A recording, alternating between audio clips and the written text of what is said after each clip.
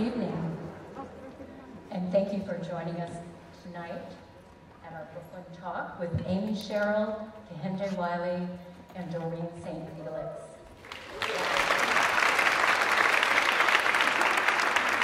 I'm Eugenie Tsai, the John and Barbara Vogelstein Senior Curator of Contemporary Art, and the co-curator of the Brooklyn Museum's presentation of the Obama portraits with Jane Deeney, Andrew W. Mellon, Senior Curator of American Art.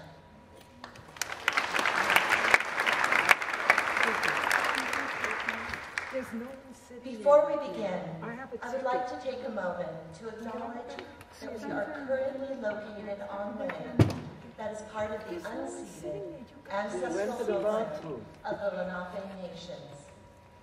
We recognize and honor the Lenape Nations, their elders, and all future generations.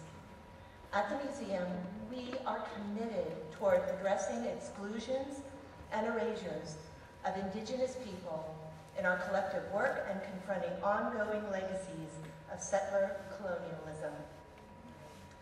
Now for a few access notes. Kathleen Taylor and Candice Davider are interpreting today's talk. We have reserved seats in the front rows for anyone who would like a direct view of our ASL interpreters. It is my honor to welcome you today to today's conversations organized in conjunction with our special exhibition, The Obama Portraits. From the moment of their unveiling at the Smithsonian's National Portrait Gallery, Washington, D.C. in February 2018, the official portraits of President Barack Obama and First Lady Michelle Obama have become cultural icons. Kehinde Wiley's portrait of President Obama and Amy Sherald's portrait of the former First Lady have inspired unprecedented responses from the public. Eugenie? We're incredibly lucky tonight to have the two artists, Amy Sherald and Kehinde Wiley, here with us. They will be joined on stage with Doreen St. Felix. So I'll just take a moment for brief introductions. Born in Columbus, Georgia, and now based in the New York City area, Amy Sherald documents contemporary African-American experience in the U.S. through arresting and otherworldly figurative paintings. Sherald engages with the history of photography and portraiture to tease out unexpected narratives. She invites viewers to participate in a more complex debate about accepted notions of race and representation, and to situate Black heritage centrally in American art.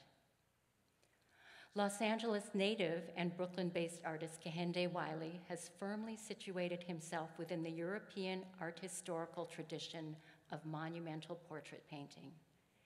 As a contemporary descendant of a long line of portraitists, including Titian, Reynolds, Gainsborough, and David, among others, Wiley engages the signs and visual rhetoric of power in his representations of Black and brown individuals throughout the world. Doreen St. Felix has been a staff writer at The New Yorker since 2017 and was named the magazine's television critic in 2019. Previously, she was a culture writer at MTV News. Her writing has appeared in the Times Magazine, New York, Vogue, The Fader, and Pitchfork. In 2017, she was a finalist for a National Magazine Award for columns and commentary, and in 2019, she won in the same category. After the conversation, there will be time for audience Q&A, so start thinking. And after the program, we'll be selling prints, t-shirts, and copies of the exhibition catalogs on stage. I think you can see a little table over there. There will be so much brilliance on the stage this evening, so please help us in welcoming Amy Sherald, Kehinde Wiley, and Doreen St. Felix. Hello, everybody. Hello. Thank you, everyone, for coming. I'm Doreen, the moderator, and I'd like to start off with a fairly simple question. Both of you do portraiture, and I want to know what moved you to choose that as your practice? Well, I say that because I was born in 1973 and there was no computers. I grew up with Radio Shack, Tandy 2000, that my only exposure to painting or art really was painting. And so for me to become an artist meant that I had to learn how to render the figure in real life because I had encyclopedias. I was like, that was my looking at pictures of Leonardo and Michelangelo and whoever was in the encyclopedia. So I think maybe if I was born in 83 instead of 73, I don't know what I would be doing now, maybe something a little bit different. But I think because of the lack of technology, I had to start with, I guess what we would consider rudimentary tools now, like a pencil and paper. Remember those? I think you bring up, first off, it's just so good to see you. It's good to see you too. This is our first time seeing each other in a while. I have a crush on Kehinde.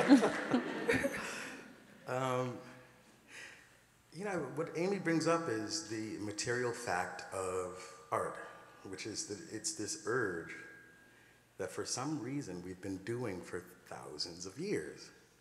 Arguably, one of our earliest urges.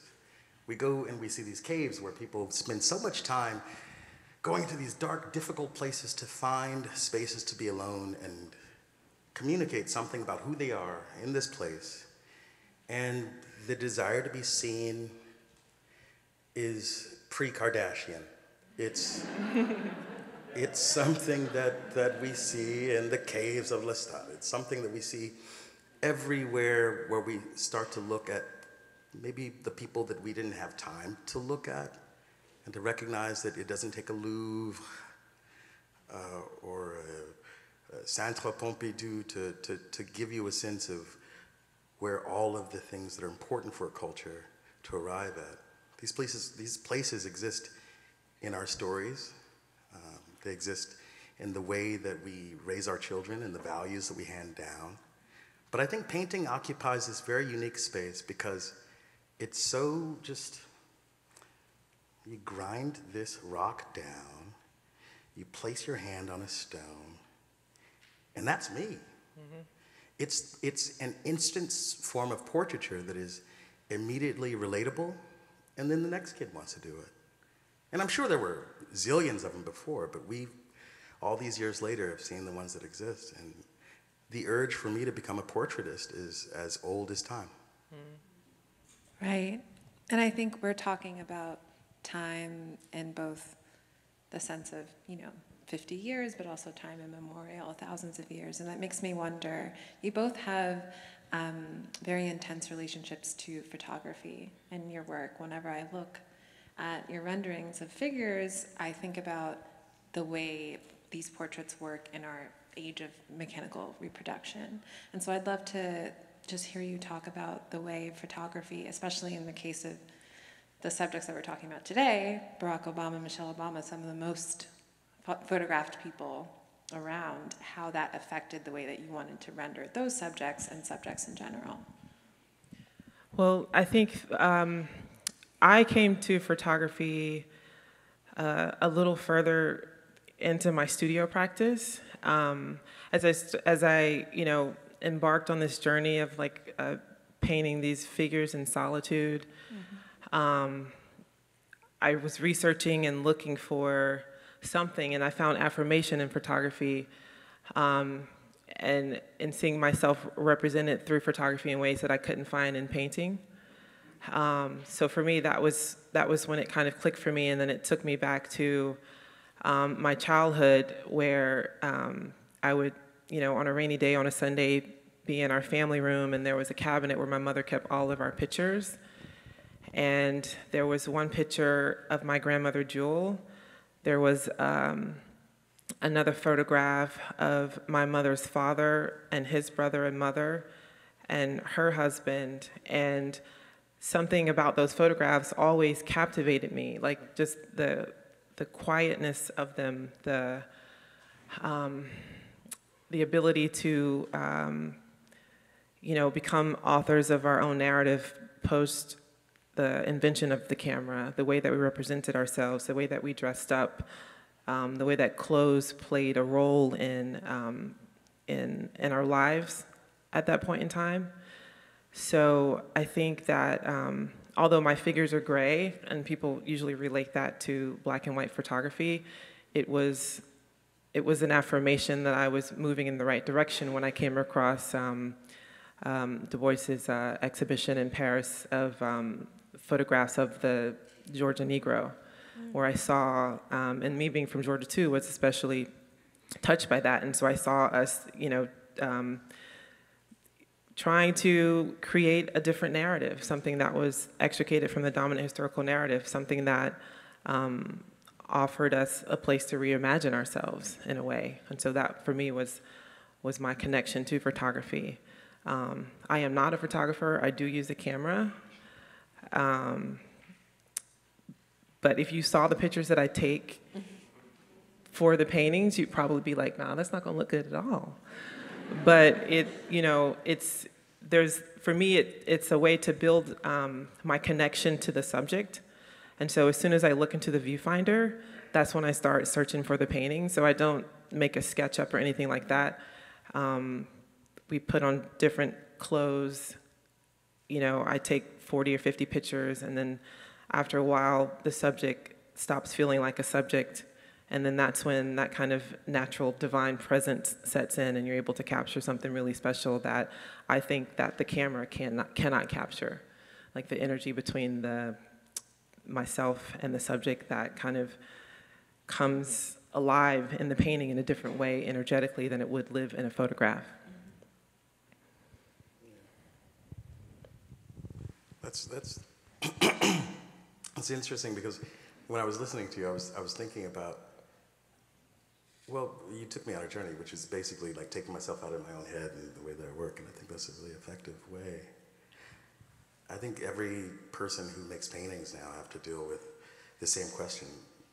At what point is a painting valuable as an object in the world? Okay, so clearly we had this conversation about there's the invention of the camera, so why make paintings anymore? People kept on making paintings. Why do we do it? There's something about the trace, something about your hand, its ability to make marks. We can all of us line up here and attempt to make a copy of a photograph or a copy of someone sitting in front of us, and it'll never arrive the same painting moment. Whereas digital and/or classic cameras will give you a consensus. And I think the lack of consensus is where we lie here. What we're really arriving at is a desire to get to something that's a bit more authentic. Photography is a tool. Does Barack Obama or Michelle Obama have the time to sit for 26 hours for us to sit day by day, 1 hour at a time, and do it the old classical way? No. So we use the photography as a way to get there. But even before the presidential portraiture, photography for me was an opportunity. It was an opportunity to take something that has already been laid bare as a two-dimensional substrate, and then to lay that even further bare by diminishing certain colors, heightening others, taking textures that I love and putting those in there. The real question is, what is the authentic item? Are you ever painting something that existed in the real world? Or are you painting something that is simply in your mind? Or perhaps but for the existence of this technology in your mind and these people who were in the streets who you happen to have met, all of these things arrive at this incredibly important, pregnant moment that we call the painting. And I think, by and large, what I try to do in my work is to find complete strangers, people minding their own business, trying to get to work every day. And I just tap them on the shoulder and I say, listen, I love the way you look. You've got something about it. Look at my books, look at what I've done before. And it's in New York, it's in Mumbai, it's in Sao Paulo. most people in big cities don't have the time of day. Most people say no. And so what you end up with are an interesting subsection of people who say yes. And those people are the ones who are perhaps a bit more open to the idea of seeing themselves in broad form, open to art, open to any number of things. I can't extrapolate that. But in the end, it's this interesting experiment that starts to take place, and I think some aspect of that exists in both Amy and my own work, which is that we have certain ideas in mind, but then we just allow the free range nature of the way that radical contingency comes up against us. Like life just slams up against us, and we say, okay, you. And the next thing you know, they're on the museum walls. What's so unique about this experience is that we're now talking about presidential portraiture, which is a lot more demonstrative, which is a lot more procedural, historically, but I'm getting ahead of myself. That's a perfect segue. I feel like we planned this. But I know that both of you rarely, if ever, take commissions. And so to make a presidential portrait is to take, in some ways, the biggest commission that you might take in your career. Did the scale of the ask challenge you? Did you feel that there was maybe an element of service that you had to complete in a way that you don't necessarily feel when you're painting of your own volition, where you're choosing your own subject and making it part of your own canon? Well, I mean, I always have to talk about Kehinde painting Michael Jackson first, because I'm like, after that, I feel like you can dream to do anything. So this was a big deal for me. It was also a big deal for him, but he had already painted Michael Jackson, so.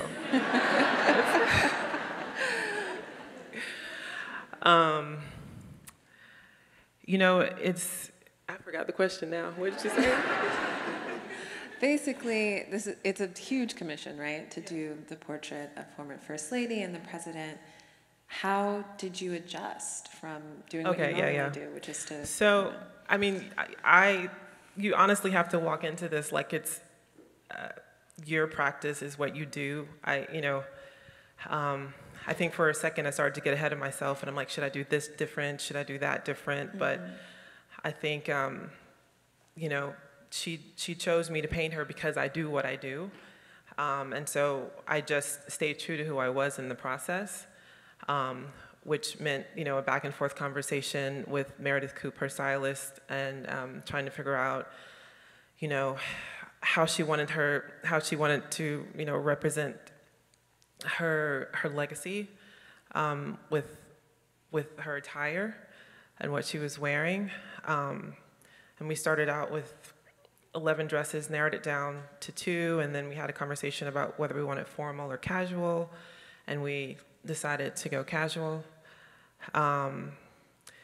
And we met. We had, I like to photograph my models outside. I like to rely on natural light.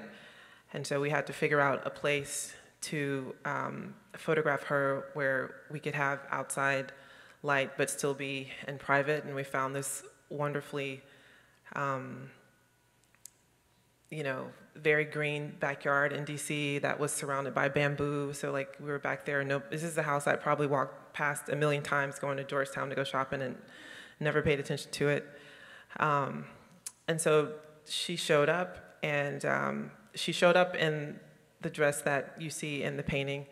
At the time, I had 2 dresses that I was going to try her in, but then I realized that that was the dress. Like you kind of, like you said, like you rely on the moment to tell you what to do, so I try not to plan too much, like I loosely plan. And she sat down, and I had to figure out, I didn't want to plan a pose either, and I photographed her for about an hour and a half. The sun kept moving, so we kept moving. I had to pretend like I knew what I was doing the whole time. Like, the first 15 pictures were like too dark, but I'm like, okay, this is good, this is good. Okay, so now we're gonna move over here, we're gonna find the right light. And we ended up on the grass in some shade. There was a lot of reflective light that was happening. It was really beautiful. I found a stool for her to sit down in, and the way that the dress kind of laid itself out around her was beautiful, and she looked like she was sitting atop a mountain. It was just perfect. And she's used to being photographed, so I think she was really comfortable with what was happening. I was a little less comfortable because when I'm searching for that painting, like I'm looking at her soul, you know what I mean? And so it's just this moment of like, is this weird for you? And then, she relaxed into this pose, and I did a little directing with the fingers. I always say this because I think it's funny, but when she had leaned forward the first time, she was like this.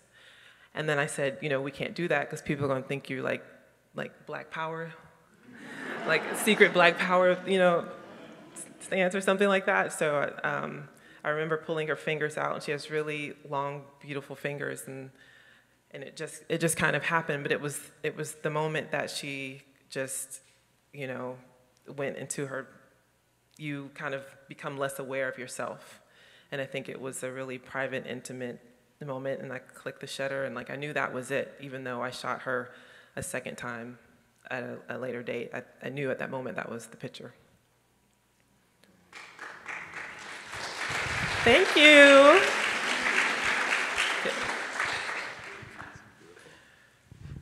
It's so interesting because I remember when Amy and I met, you guys have to realize we were told to keep this thing top secret for a year and a half. An entire year and a half. So imagine walking through the world just knowing that.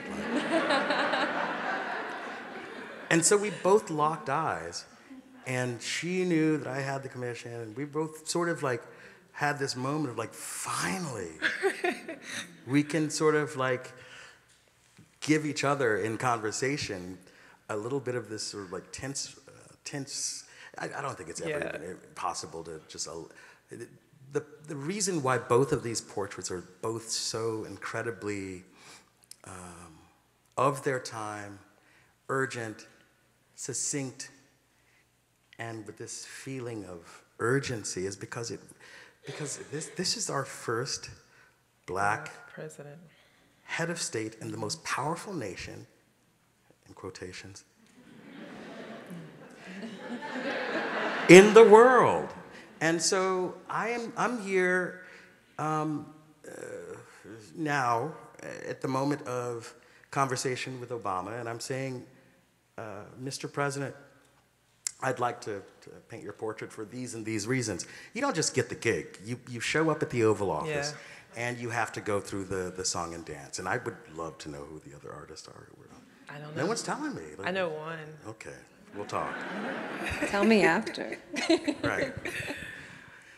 And so, as you may well know, my work is about the powerless. My work is about those people who are not seen, the people who aren't celebrated. And Barack Obama says to me, your work is about the powerless. Your work is about the people who are not seen, etc.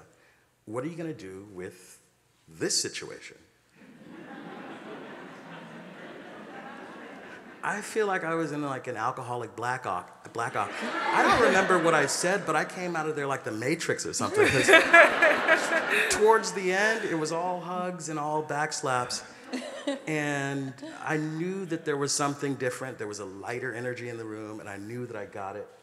I didn't get the official letter, but you can tell when you do a great job interview or what have you. Yeah. The question has to do not with photography, rather with bring me back to what. Just how basically what Barack Obama asked you, which is to say your work is about the powerless. So how do you place the most powerful man in the world in the canon? I was being a little bit hyperbolic about the whole alcoholic blackout part. What I would say is this. What I would say is that when confronted with that question, I went immediately to the personal. Because portraits start where you are. They start with the individual that you're sitting here in front of. And I said, my job is to be a steward of your story and as close to it as I can.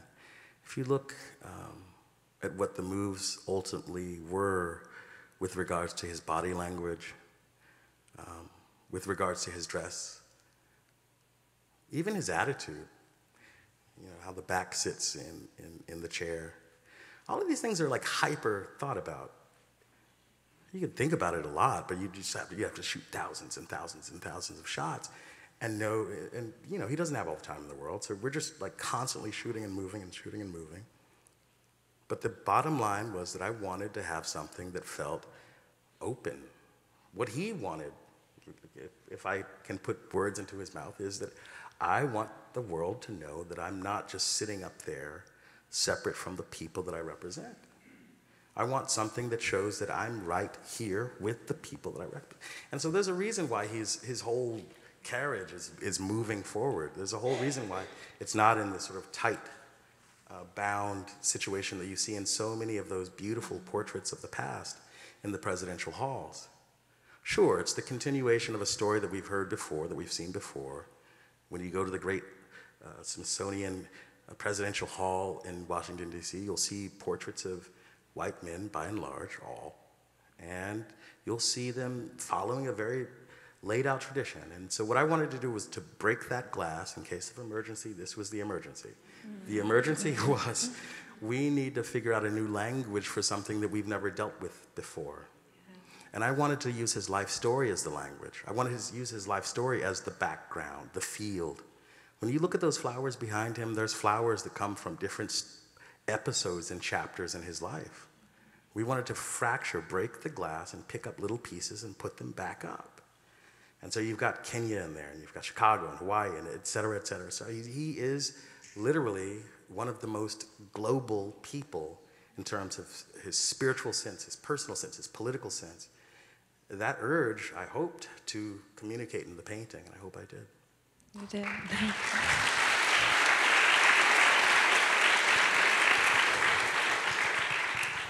So when I think of the portrait, you know, as a unit, I think of it as evidence of a social connection between the sitter and the painter.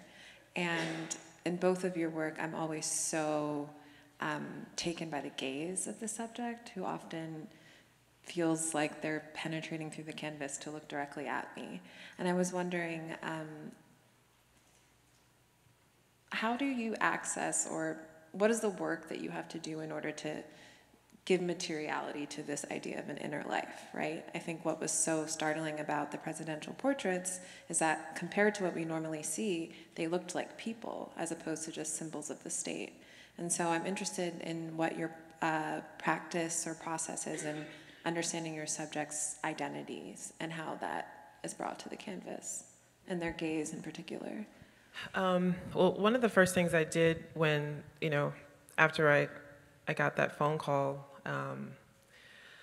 30 minutes later, I'm like, well, let me get on the internet, and I just looked at every single picture that had ever been taken of her.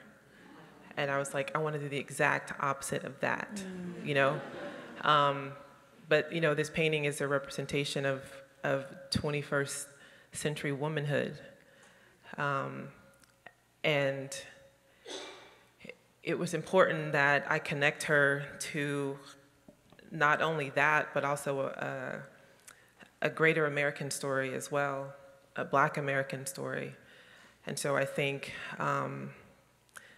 it was a little bit easier for me because, you know, as women we dress, and our clothes are a huge expression of who we are.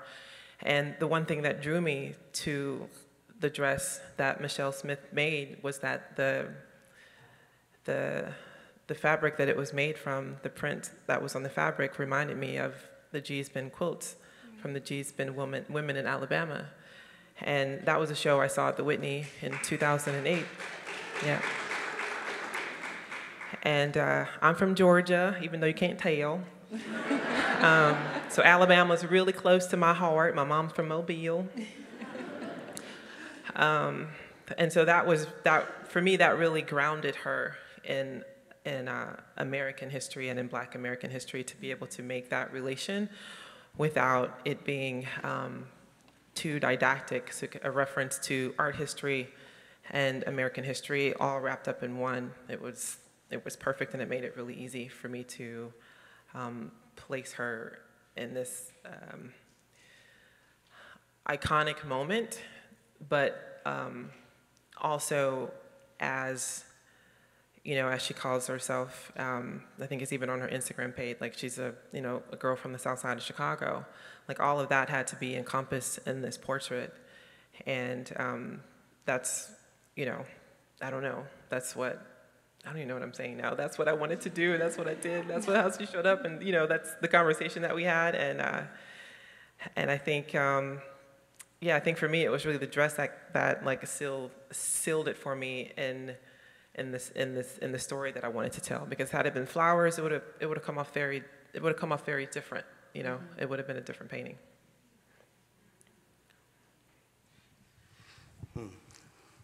I almost forgot that we were there, because there was something about the last part where you were talking about had it been flowers, had it been there.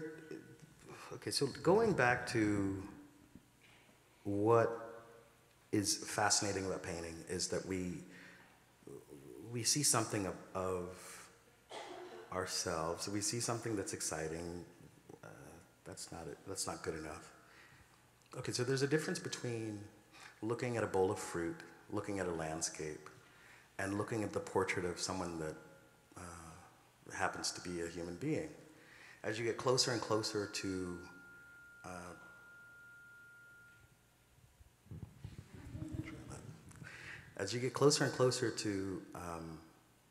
people who look like you, people who resonate your identity, you start to feel as though this museum or this space is communicating something about me and the people. I start to feel a sense of belonging. So now we're talking not only about portraiture, landscapes, still us, but we're talking about how these paintings fit in a social mode. How do they fit on the wall of a museum, on the wall of a house? Where do they feel the best? And so for so long, I have been looking at really elegant, piss-elegant portraits and piss-elegant landscapes.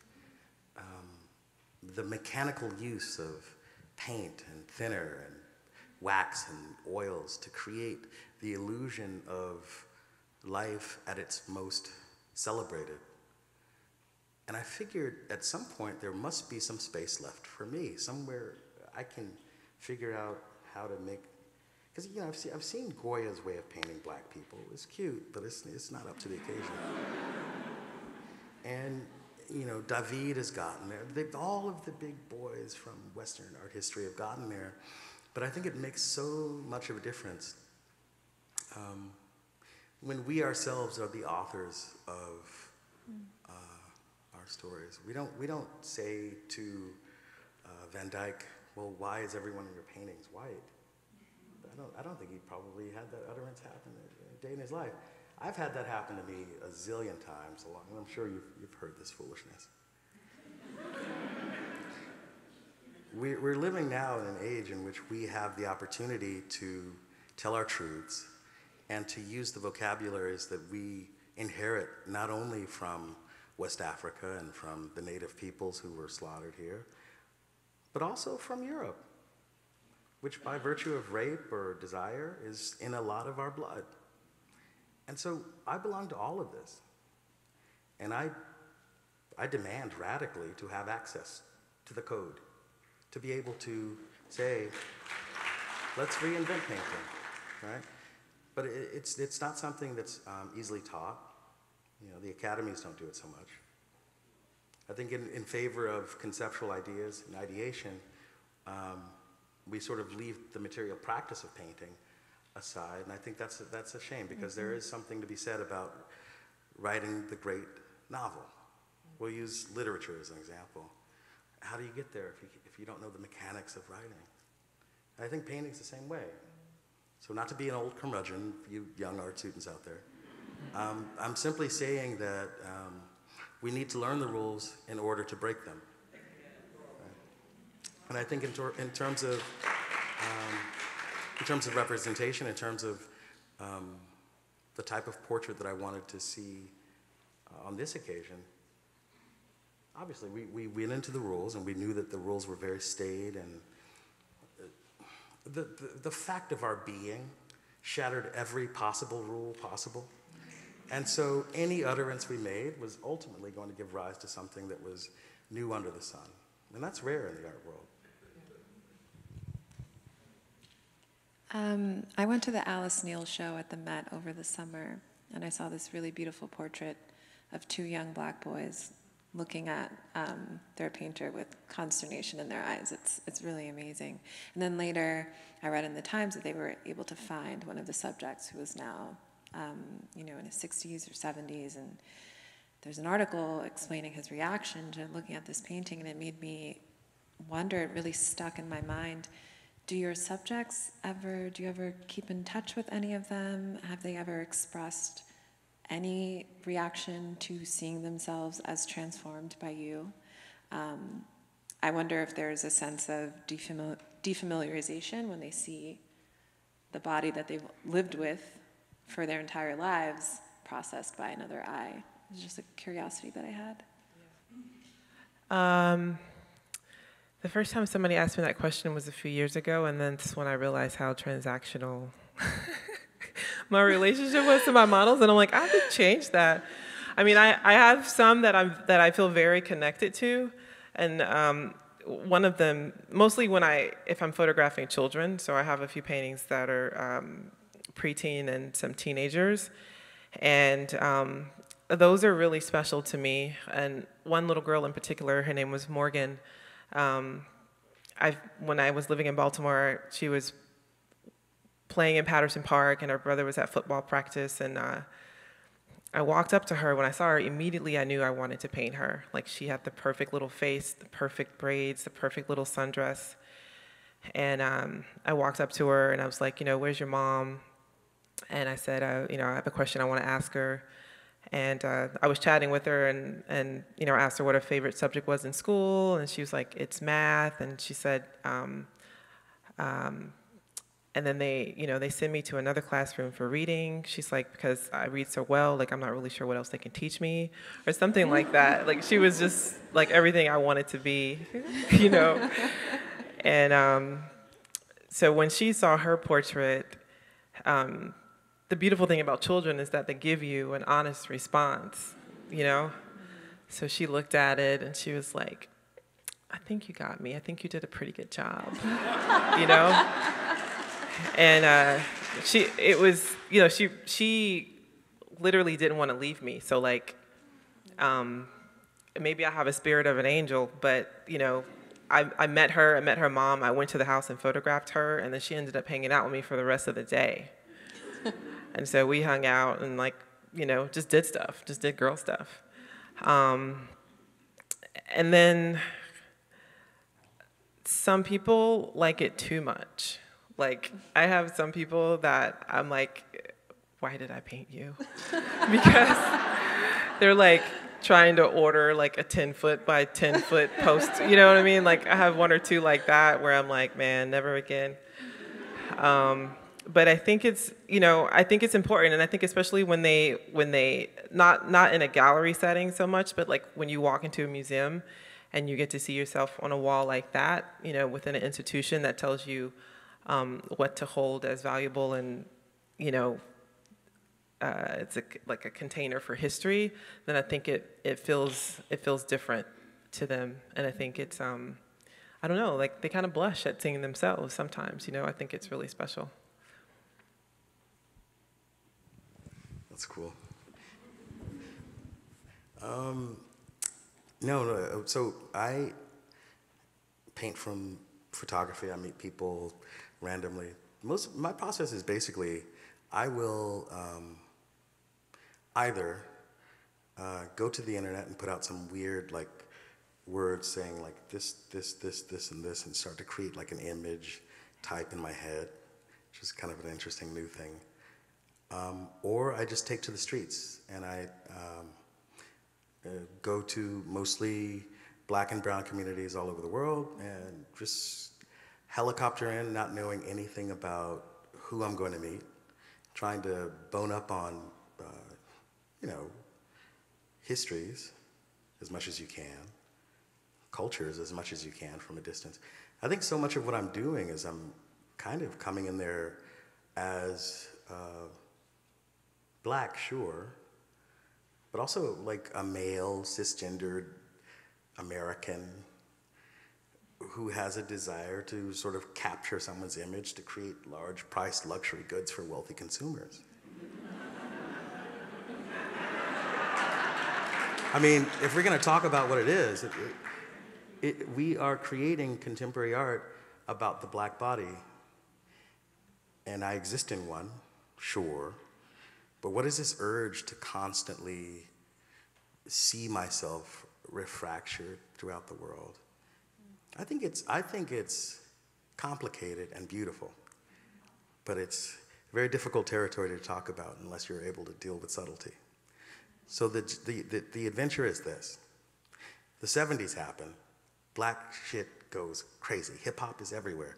We start recognizing that it is the leading edge of all of our culture. We, the Americans, start to beam it out into the rest of the world. Young people from Tel Aviv to Sao Paulo to Colombo, Sri Lanka, are now fabricating new lives, new identities, new selves based on this very American narrative. My black ass wants to go out there and see it. And I want to go out there and see it and record it in a way that they themselves have control over it. They themselves decide how they position their bodies. What are your local histories? Creating films about what the process is, laying everything bare so that you, the interested or uninterested or uninitiated viewer, says, what is going on here? What are all these reference points? What is this flotsam, this jet? Because insofar as we say black and brown this and that, insofar as we try to look at different frontiers that exist on the peripheries of what has dominantly been consuming all the oxygen in the room, when you really give a chance for someone to tell their own story personally, that's it. You know, that's when the rubber hits the road. The real question is, are you ever affecting change if it's on such a small scale in such elite institutions, in such diminished vocabulary compared to broader traditional media, social media, et cetera? I don't think that's shit. I don't think those things matter. I think that what really matters is a real, true, concerted effort, and that all media of all types take what happens in present and past tense and discovers, rediscovers, recycles, whatever. So perhaps there's something that's not being consumed readily at the moment when it's being, or maybe not seen as prescient at the moment. But I'm telling you, when people tell and show up as their real selves and are given the permission to occupy their truths without too much interference, there's something there. The second question has to do with, like, do you ever see them again? No, I don't. I can't. I mean, there's just like, literally this desire to try to, in this short life that I have, see as many interesting places and stories. And if I made my life's goal to become best friends, becoming best friends with every subject, then I think that would undermine the broader superstructure. And the superstructure is something that's like, it sounds all fancy, but it's basically the thing that makes me feel happy about getting up in the morning, like answering new questions about what it feels like to be young, alive, the desire to fashion oneself, to be seen as beautiful, to flirt, to want to fall in love one day. Like, that's all that stuff you see in pictures. It's very romantic, and we live in very unromantic times. I love romantic shit.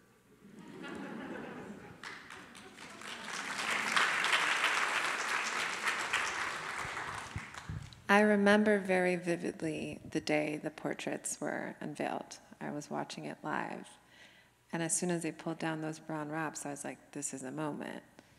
I think we can all agree that no one has really historically cared about the presidential portraits before you two. And at that day, it was the biggest news story. Everyone was talking about it, you know, at the braiding shop, at the supermarket. And that's a very rare occurrence, that people talk about art in that way.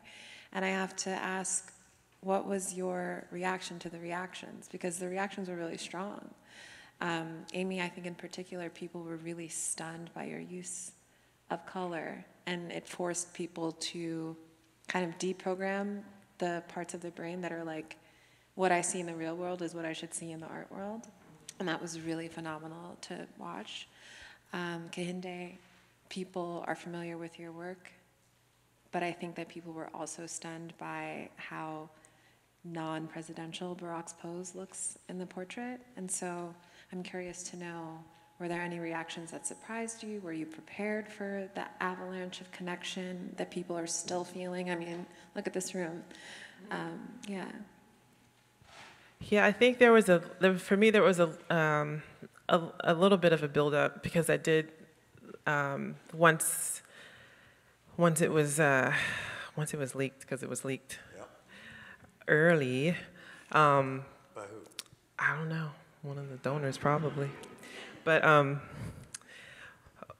I was getting letters already from like young people all over the country that who are expressing their growing excitement for it and their desire to see someone like us make art, because some of them wanted to be artists but didn't really understand what that meant, or couldn't picture it, or didn't see it as something that they could actually do and make a living. So that was really special to me, to get these letters from high school students, from kindergartners, from teachers. That was part of the buildup. And then afterwards, I think that day was probably one of the most vulnerable days I've ever had in my whole life, because you're unveiling a portrait that literally the globe is invested in the outcome of. And I don't know whether you felt that pressure, but I was like, whew, the people, it's something that was like a wonderful experience. And you really have to have your wits about yourself, because there's going to be criticism. And I really honestly didn't think that there would be any criticism about the fact that I paint in grisaille. I don't think Michelle thought about that either, because it's like that's the reason why she picked me.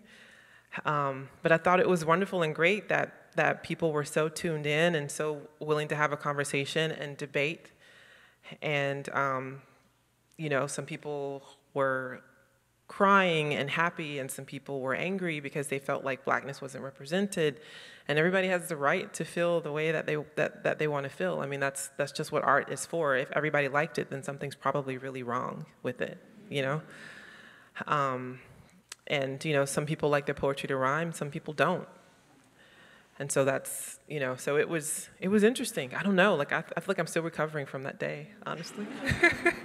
Whenever the portraits travel, I feel like I go through this level of anxiety all over again whenever they land somewhere new. And it's being seen by new eyes and being taken in and processed. And but overall, it was a really positive and wonderful experience. And all I needed was what I got, which was, once you finish the portraits, the board of commissioners or whatever, they have to approve it, and then they sent it to Michelle and Barack, and I got a text back that says, "You did it. Congratulations. I love it." That's right. So that's all I needed.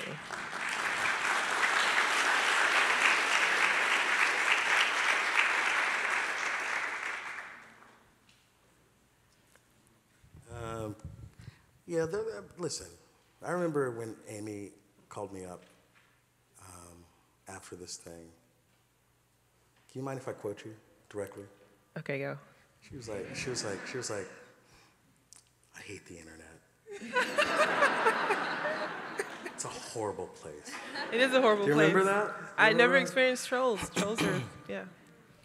And okay, so that's fair, but are we really going to compare or proceed with the internet as our measurement gauge? No. What we're going to do is we're going to take a life's experience of looking, an intuitive sense of what dignity and power is, and you're going to tell everybody else, shut up. I mean, basically, yeah. It Because, wasn't like, made to be viewed no, digitally. seriously. And, you know, I mean, for what it's worth, everyone's got, they're like belly buttons. We all have one, right? So we're all born with opinions. We're all born with belly buttons. I think that what we've got is a real high water mark with understanding skin. I mean, do you guys even know what grisaille is? Have you unpacked exactly what it is that you gave to these people? I say this in quotations, but what I'm saying is, like, there's like this world that artists live in, and then there's this world that, like, the rest of us, have to lead our everyday lives.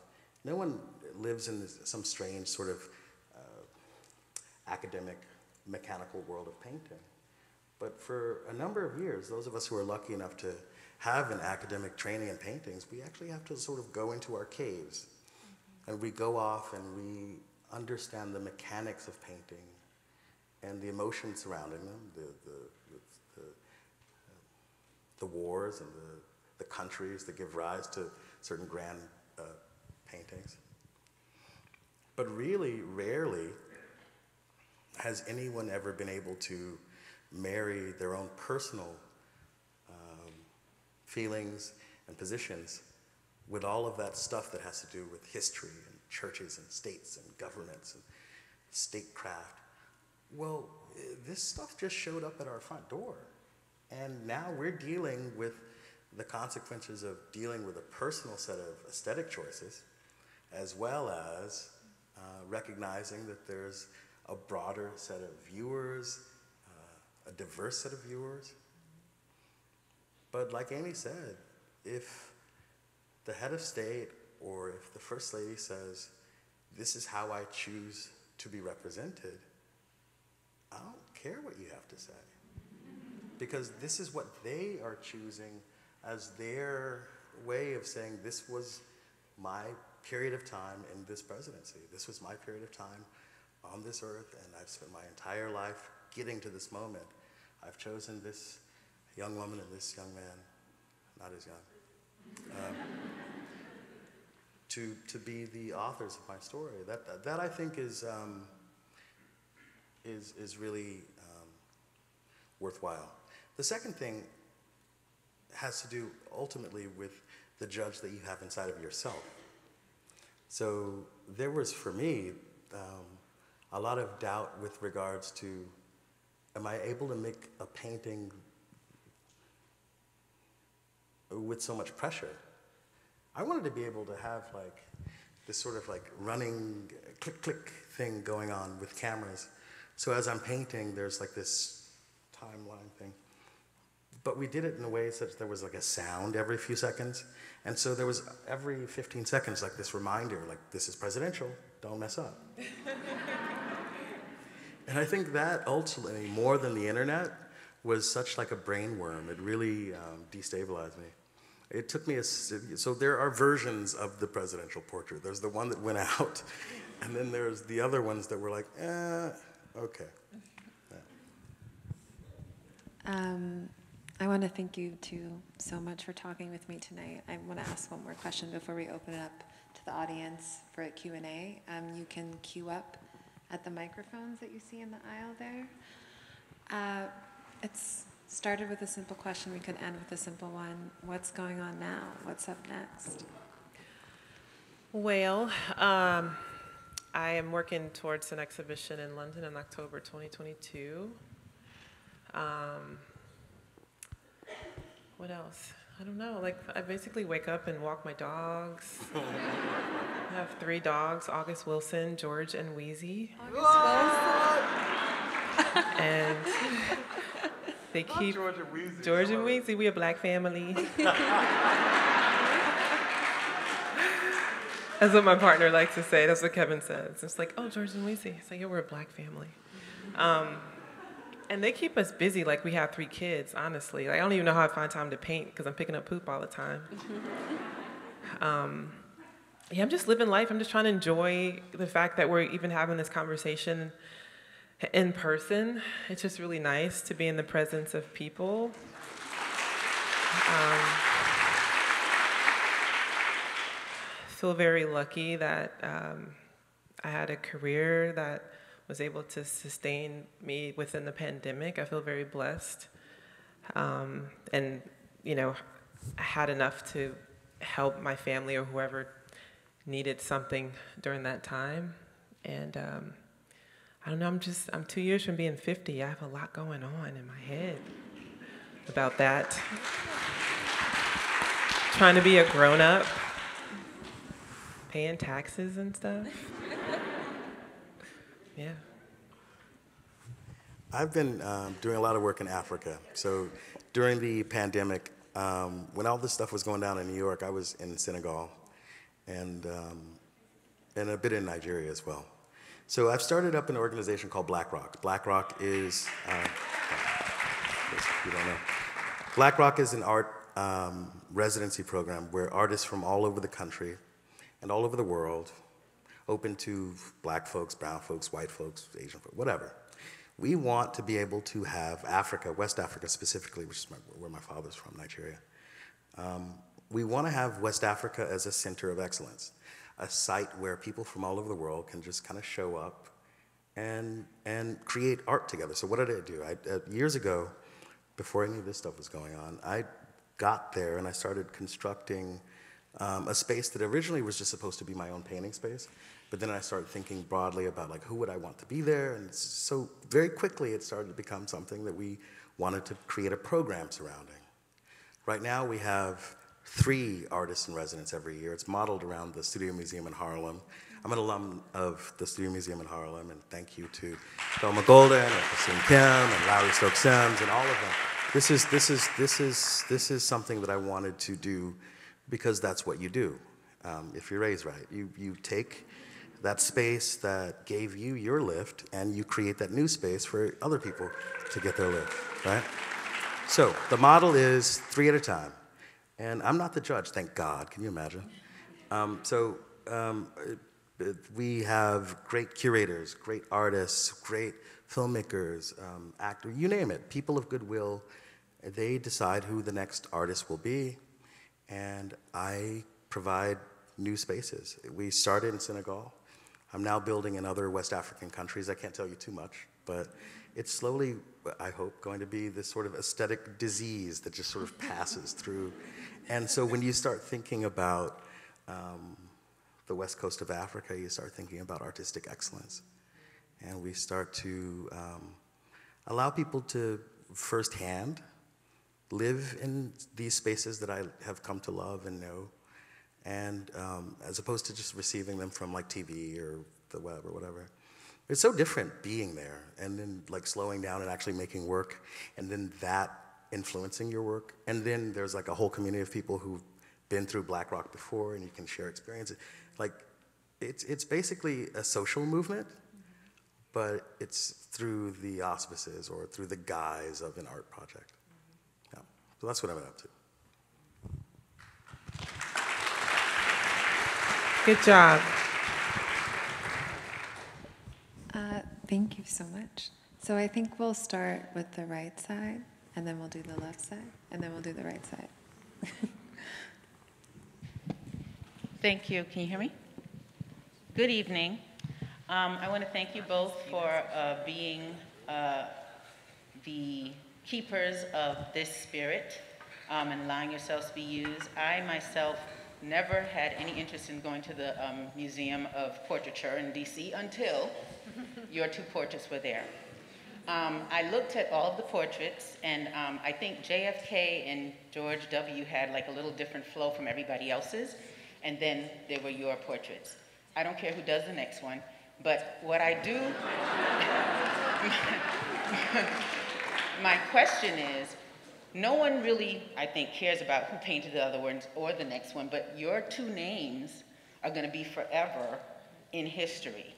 And do you both understand the magnitude of that? Like, how are you living with that? You know, because, again, who did the others? Next one, nobody cares, but Amy Sherald, Kehinde Wiley, like, that's like a big deal.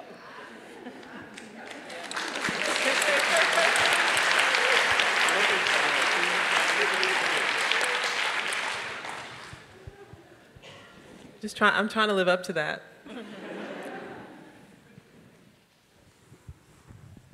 Yeah, it's a high watermark. Let's face it, and it's bigger than I would like to think I am. I think when you think about the presidency, you think about the nation, and the trappings of power, and what a nation really is about storytelling. What a democracy is about storytelling. What capitalism is, or money, or human rights, or any of these things that we tell ourselves, it's about how much we really believe in it. And there's a reason why she doesn't care about the next portrait. It's because we've decayed the story. We've damaged the story. And insofar as we think that stories are for kids, no, that's just practice. We have to stay in the habit of creating institutions that care about people and care about those of us who maybe aren't as lucky and fortunate. And I think it's a wise thing that she said, which is that you should be aware of your position now, because you're part of that story. Don't mess it up. I heard you.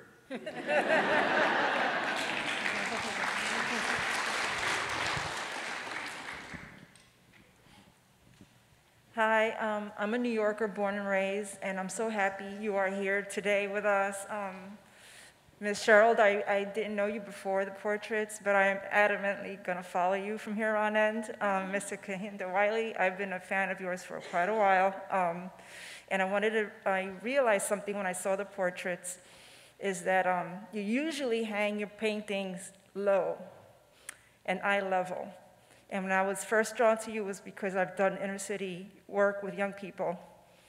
And I also loved reading comic books. So when I saw your stuff, I was attracted to seeing my community represented and in such a beautiful way.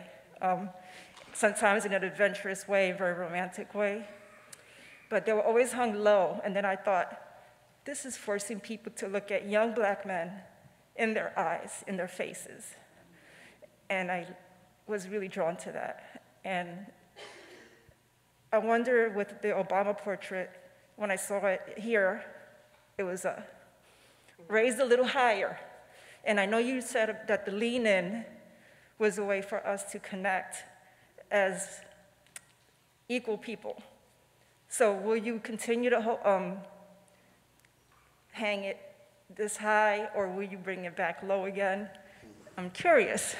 Yeah, it was actually supposed to be hung low, but there was a curatorial decision made without me knowing, because they wanted Michelle and Barack both to be eye level. But I absolutely 100% prefer it to be hung low. And by the time that I found out, it was too late to change it. I'm kidding. No, but seriously, yeah, so that wasn't me. I think it's really important that the work be hung low, and I think it's really important that people be able to approach the painting as, Michelle and Barack live in the world, because they're very approachable people, and they're very real and very human, and so the affect of it being higher is I guess a misrepresentation of my vision. How was it in DC? Was it different? It was low. It was different, low. yeah. Mm-hmm. Yeah, that's a tough one. Because now it's seriously like now they're together. Now they're together. So and, I mean, it's like yeah. It's a tough conversation for anyone, whether it be a curator, but ultimately your point of view should be the one that is. Well, I've got my own point of view. Yeah. Thank you for your question, though. So from DC here, and I want to say I truly have never seen as many people lined up to see anything at the Portrait Gallery as your pieces. So 100% they brought the people in, and I think that's really important for changing the way museums are engaging with the public. What do you think museums should do based on the response to your portraits to get younger people in and to get more diverse populations in to see that the museums really are for them? I mean, they have to start showing more diverse artists. I mean, women artists, artists of color, just a more diverse, selection of artists. I mean, I was talking to Doreen backstage, and I was telling her about my experience of getting into graduate school, and how the second-year graduates got to pick the cohort from the first year. So we would look at all these slides, and I was studying with Grace Hardigan at the time, and we would do a blind selection at first. And if we blindly picked, it was always just 7 white guys.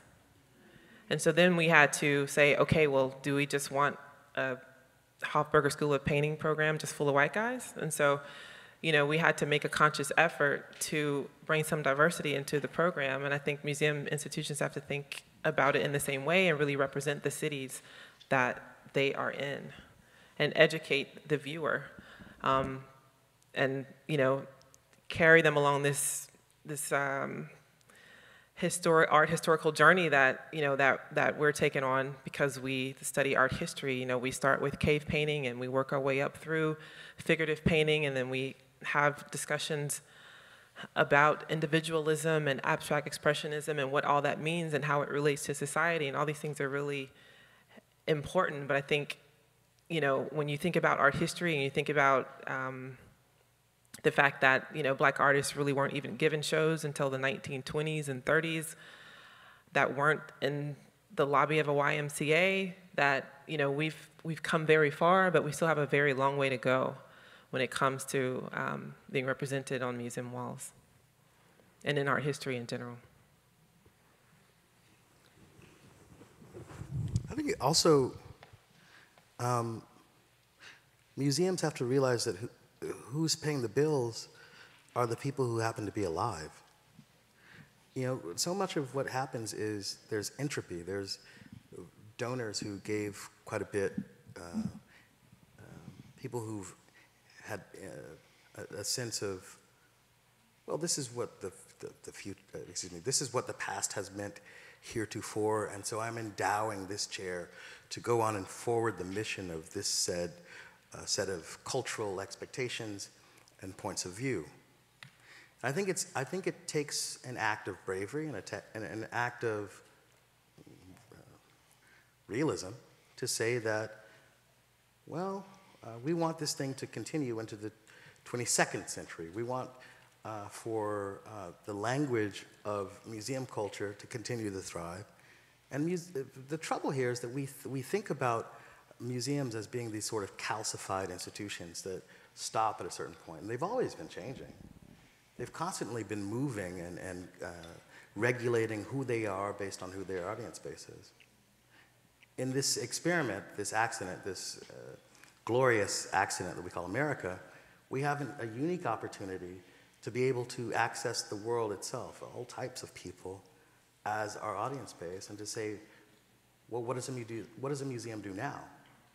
Museums heretofore have been in the job, they had a fiduciary responsibility to create our high water marks as a society. This is what we stand for as a people. And if you don't do that, then who else is going to do it? Museums are cultural institutions because cultural institutions are the arbiters of truth. When our media organizations can't, when our family dinner table conversations can't, we look towards culture as unifying our stories, as saying that there's something for us to galvanize ourselves around. And I think that in order for any of us to continue to have moments like this, we need to continue having moments like this.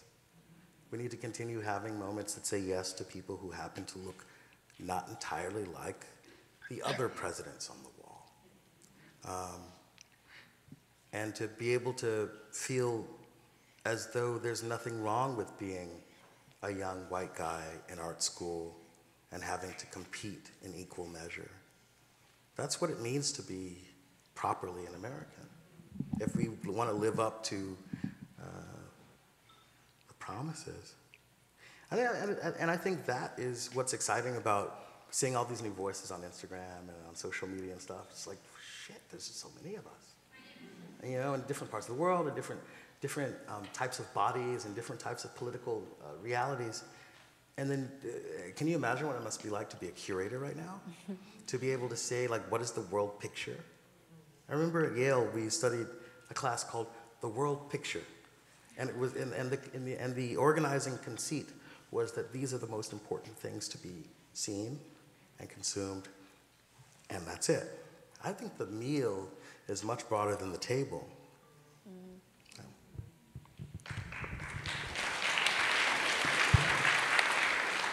I think we have time for just 2 more questions, so we'll do this side and then over here. Thank you. Thank. I must say congratulations and a very excellent job done. The portraits are very impressive, and I would say you're great role models for the young people, Black people, people of all race to follow. My question to you both is, what message would you like to leave with a teenager who dreams of being a successful artist? And I'd appreciate a response from you both. Thank you. Well, my first response is learn how to be comfortable with risk. Become comfortable with the idea of working for something that's not empirical. Be ready to hear a whole lot of no's before you hear a whole lot of yeses, because they will come. And I always say that just keep going, like keep working. Go out and live in the world. Sometimes students that I've worked with say that they have like a creative block, but I say you just haven't lived enough yet. Like you just need to live your way into the answers, like Rilke says, like it's all out there, and you just have to like fill yourself up with enough life and things, and that's what builds your visual vocabulary. Really, it doesn't happen, for me at least, it didn't happen like sitting in my studio in a room. I know, for example, the one year that I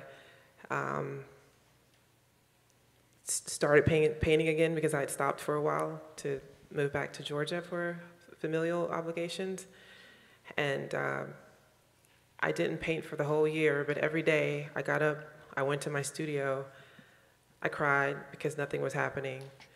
And that year I learned how to sail, and I said sail, sorry, wait, sail? I learned how to sail a boat, not sail. That's the country coming out. And I poured my heart into that because I was trying to figure out where I was supposed to be in this conversation, you know, having already studied artists like Kehinde and, you know, looking at artists like Hank Willis and Kolin and, you know, these people that I'm fortunate to call my contemporaries now, and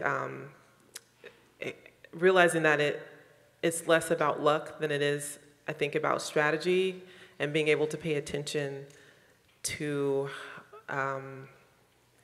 how you can connect your narrative to an art historical narrative. I think that's like the brilliance of Kehinde Wiley is exactly that. And I think that's something that I think, you know, as artists, we feel like we are supposed to wait to be found. And I guess there is some truth to that, because you just can't walk into a gallery and say, I want to show my work with you. But I think, you know, pay attention to the work that's being made in the world. Go to art fairs, look at the climate. Try not to be repetitive. I think it's really important that young Black artists create in a way that's elevating us even higher. And when I say that, I mean that, you know, a lot of my students, sometimes they'll learn about history, they'll learn about American history, And for example, they learn about like the brown paper bag test, and then everybody makes work about that. So like every year, there's somebody that's like making work about like that one point in time in history. And so to learn how to carry that history with you and the weight of that history, but bring it into modernity and put something out there that you can connect to that art historical narrative, but it's still truly you. And I think that's what I did. That's how I found my voice, was like, if I'm sitting in a room with Kehinde, Hank, McLean, Kara, like who am I gonna be in that room? And then I realized that, you know, my story to tell is connected to my own narrative, which was growing up in the South and the performative aspects of my identity and how that influenced who I was. And it's just it developed from there. So connect your work to your own story. I feel like the best work that I see that I love is always kind of connected to the artist's story in some way, shape, or form. I think that's really important. And yeah, just don't quit, because eventually you rise to the top. Because there's a lot of quitters in the world.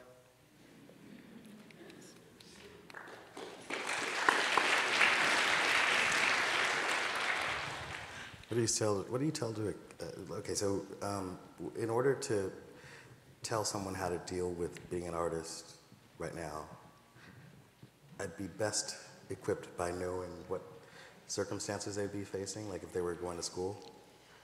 And I don't know what the hell is going on, but like there's a whole different environment. Like when I first went to art school, I'm 44 now, so it was 1995, going into San Francisco Art Institute, looking at this sort of dying story of abstract expressionism and sort of hippiedom, and recognizing that capitalism is sort of strangely won, and like Silicon Valley was moving in, and the sort of like first steps of its grossness. Like, I'm just stepping out of high school, like, high, and ultimately what I decided was I'm gonna have to just like hunker down, and someone here is gonna be brighter than I am, and I'm gonna be able to pick up some bricks and build some walls, and perhaps there will be a foundation for something, who knows. All these years later, after a few thumps and bumps, I think that was probably some pretty damn good advice. To hunker down and try to figure out the mechanical ends towards a means.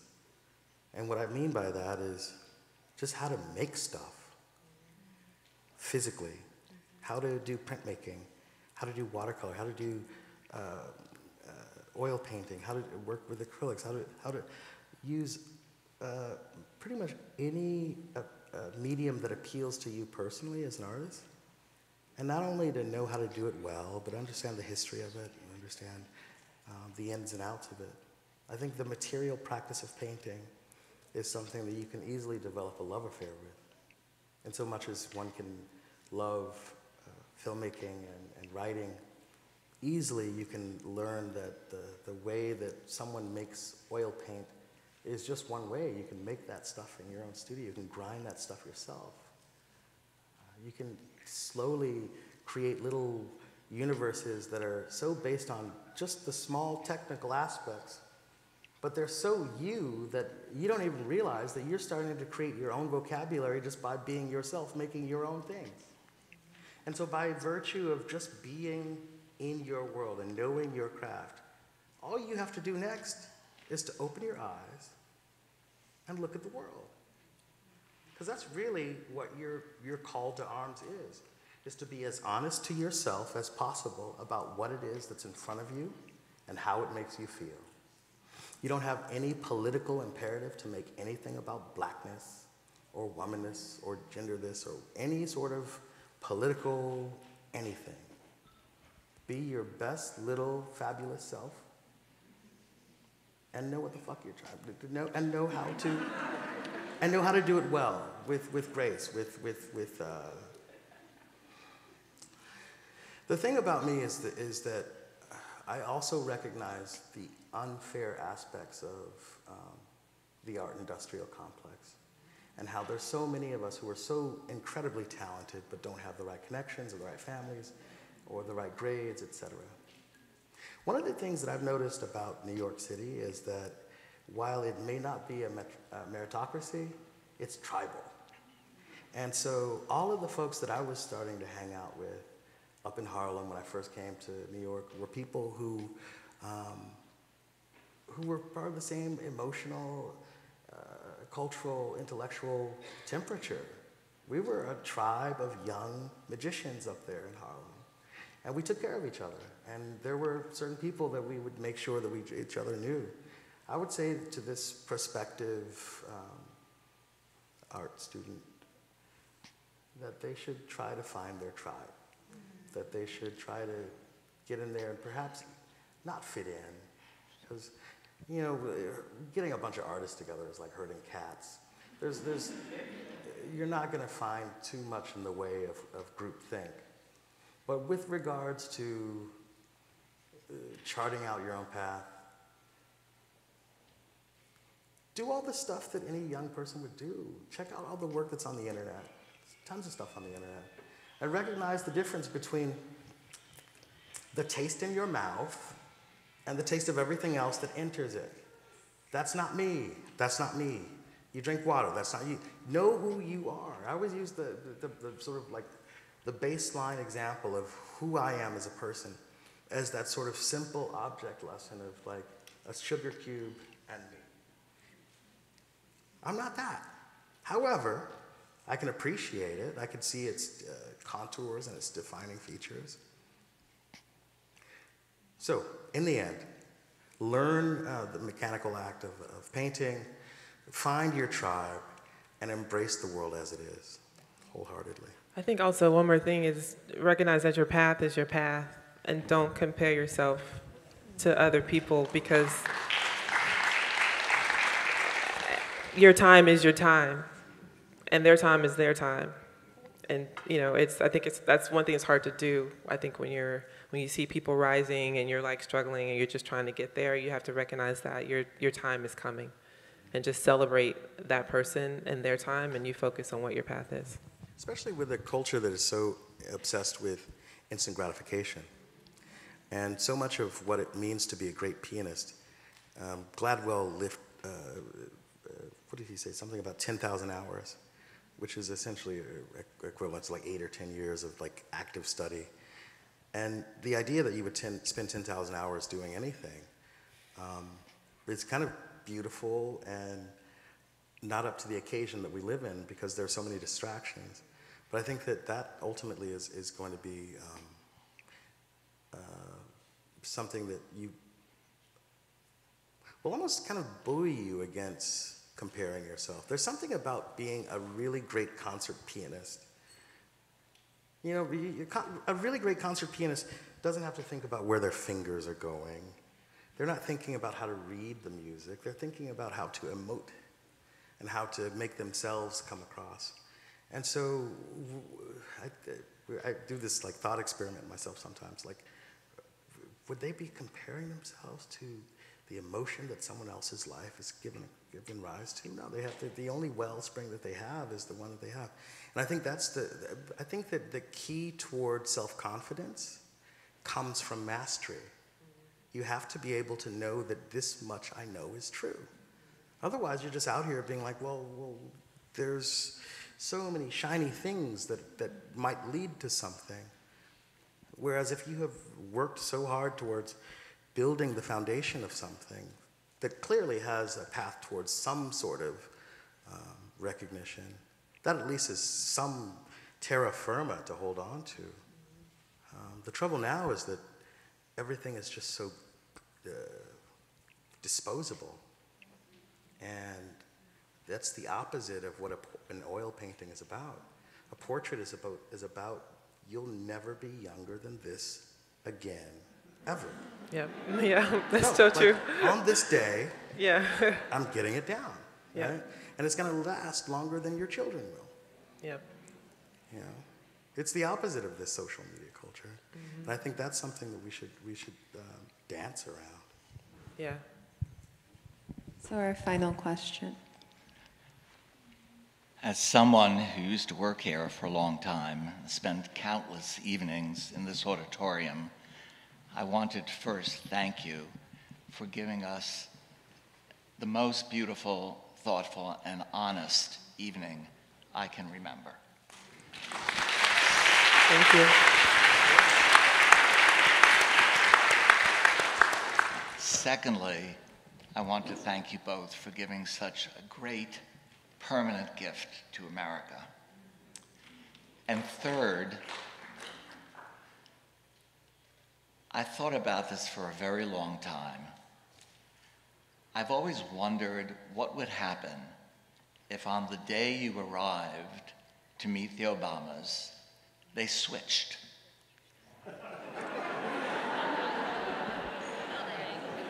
And you were both faced with painting someone who was not the person you thought it was going to be. Have you subsequently ever envisioned, Amy, what your portrait of Barack would look like? And Kehinde, what your portrait of Michelle would look like? Yeah, that would be cool. Freaky Friday. Well, when I went to the White House... Only Arnold Lehman can ask a question like that. When I showed up at the White House, I actually had a conversation with both of them. So I was somehow under the impression that I was going to be painting Michelle, but apparently Barack had questions for me too. And the conversation started out with Michelle and I, and we were going back and forth, and then Barack was like, you know, so how would you paint me? And I was like, well, and then Michelle was like, it's not your time, you know? So the conversation never happened, but I was like, wow, I don't know, because I never thought about it. Like I instantly attached myself to painting her. But in my head, I said, I don't know, in dad jeans? Like I was just, you know. But I don't know. I mean, yours obviously would have been amazing of Michelle. What would he have worn? You know?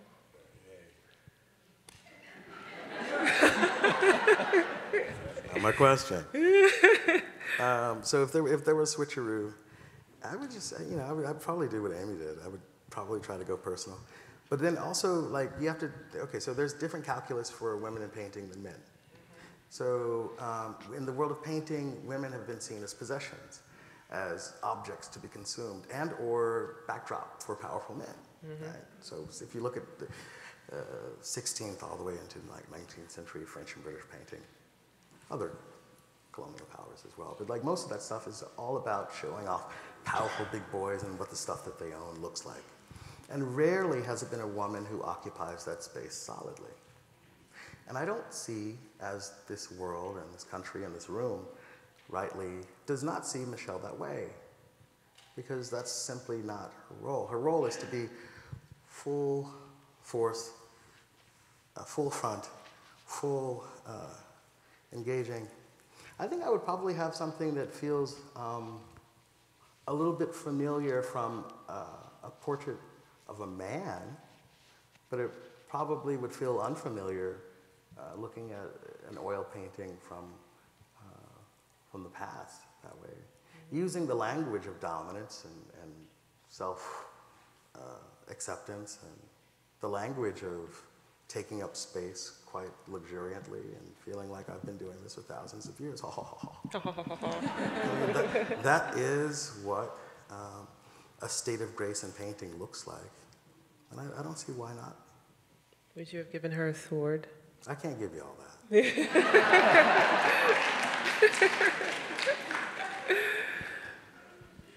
All right. I think we have concluded this beautiful conversation. Thank you so much, Amy, Sherald, Kehinde Wiley.